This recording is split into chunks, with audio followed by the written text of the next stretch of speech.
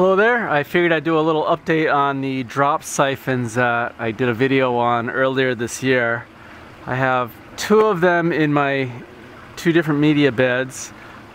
They both look a little bit different now. First of all, this one was buried underneath a whole bunch of bean plants and was completely shaded from the sun, so it still looks pretty good.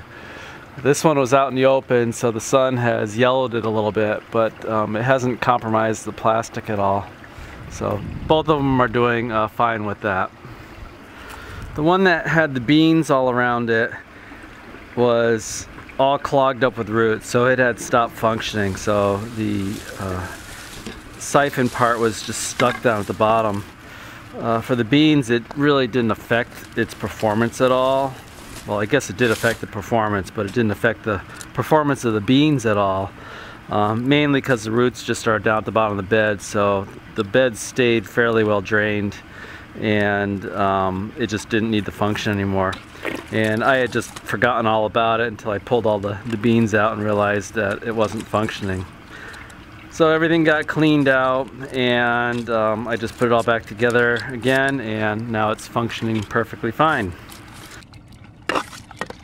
Now this one that was out in the sun a little bit, some of the algae started growing on it, but I have not touched this for the entire season and it's still going. So I'm just going to pull it out a little bit, do a quick examination on everything. There were no roots getting into this at all. I was mostly growing some onions and a few other smaller plants in here, so the roots just did not get into the system at all.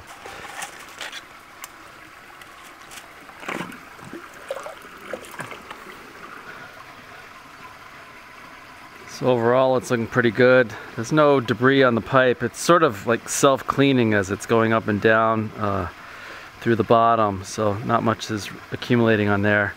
Within the cup area, you can see there's some algae growth in here.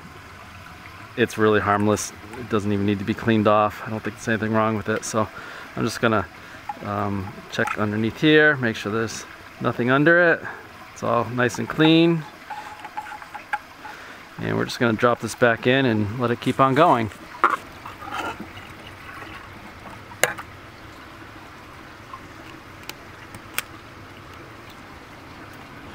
So that's about all I have for you for this video. When everything works fine, there's not much to report. I do have these as 3D printable STL files available on my website, along with I can print these out and ship them out to you. So if you're interested in that, feel free to check out my site. At the end of the video, I'll just leave a clip of this running so you can see it going through one of its flood and drain cycles, and that's about it. Thanks for watching.